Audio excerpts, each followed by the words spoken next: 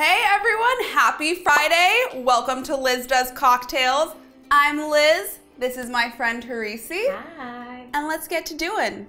So I met Horecee in our acting class maybe like 7 years ago. It was a really long time ago.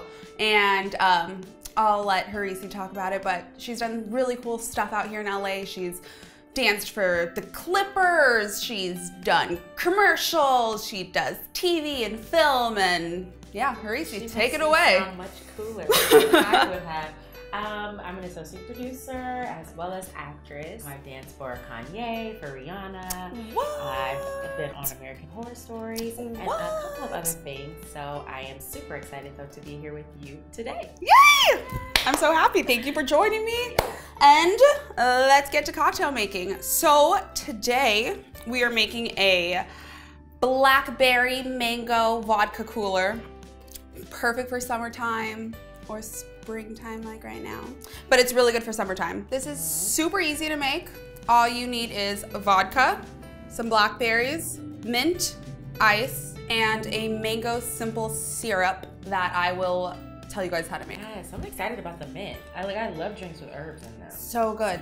Also, for drinks when you're using mint or anything, you're gonna wanna use like the younger, smaller flowers, just because as they get older and they get bigger, they tend to get like a little more bitter. So whenever you're making drinks, just make sure that you use a smaller leaves.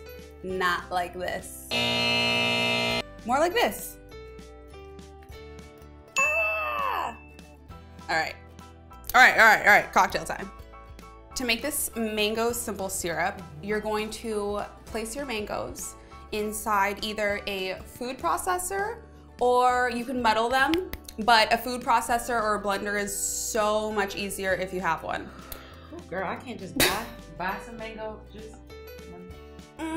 It's just not gonna be. I don't know if it's just gonna be the same. Okay. You're gonna wanna bring water and sugar to a boil. Okay. And you're gonna wanna boil that until all the sugar is dissolved. Add in some mint leaves and the mango puree into that pot of sugar water.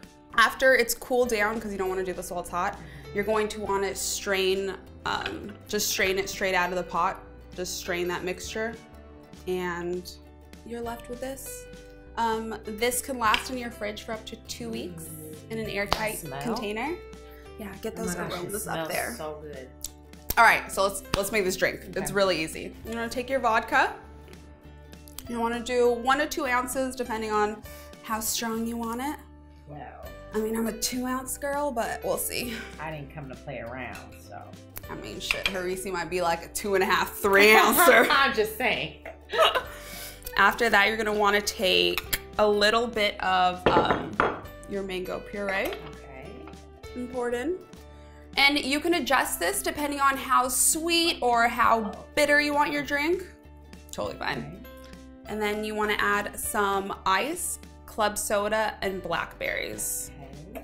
I can just grab with my hand. Yeah, totally.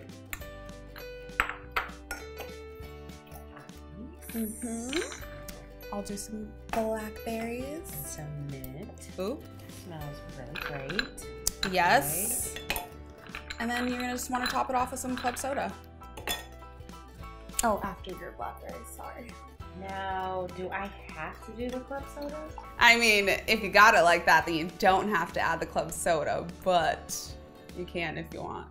Oh, but you know, you're a mixologist, so let me just go for it. Cheers. Cheers.